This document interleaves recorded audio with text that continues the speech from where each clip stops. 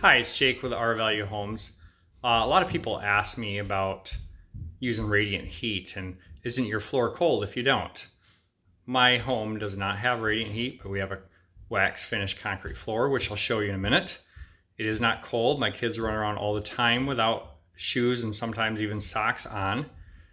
And I just wanted to demonstrate that. By the way, I only have R10 under this floor. I do recommend R20 whenever we can afford it.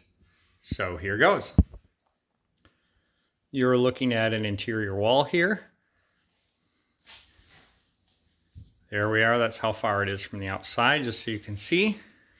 So we'll take a temperature of that 68.45 degrees, and next we'll go to the floor.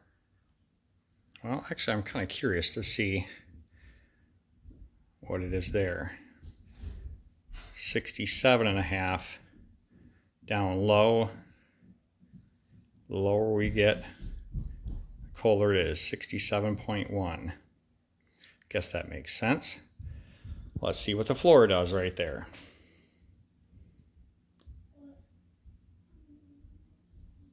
The floor is the same temperature as the wall. So there you go. We are not having a cold floor. We're not losing heat through the floor.